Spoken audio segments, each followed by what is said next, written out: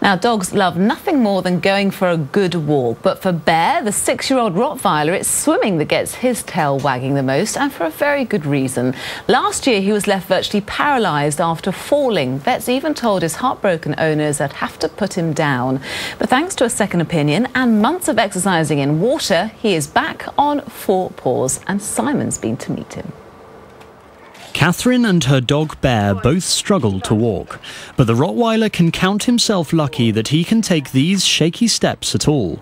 A year ago he tripped and fell while out in the garden, and Katherine soon found he was almost completely paralysed. I took him to the vet who said that basically he had hip dysplasia, that both his hips had worn away and he needed to be put down. I was just horrified. I refused basically and said that I wanted a second opinion and took him to another vet.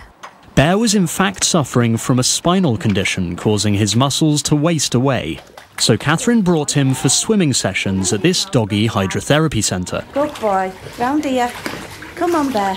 And after many months of synchronised splashing, his strength gradually increased. When I first started swimming with Bear, I had to physically move his legs for him because he had no movement there whatsoever.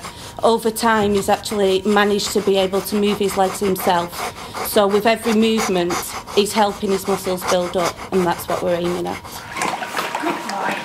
Bear certainly gets a good workout, and Katherine has seen a huge change since he started the exercise. Oh, it's amazing. It's almost 100%.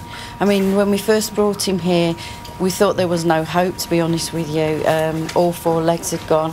But since he's come here, he's every week we've seen an improvement, really, to the point where he's up and walking now.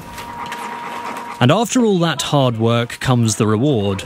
A long soapy soaking is followed by a good rub down, and something tells me he secretly enjoys it. Simon Pusey, 5 News. Looks like he's loving that.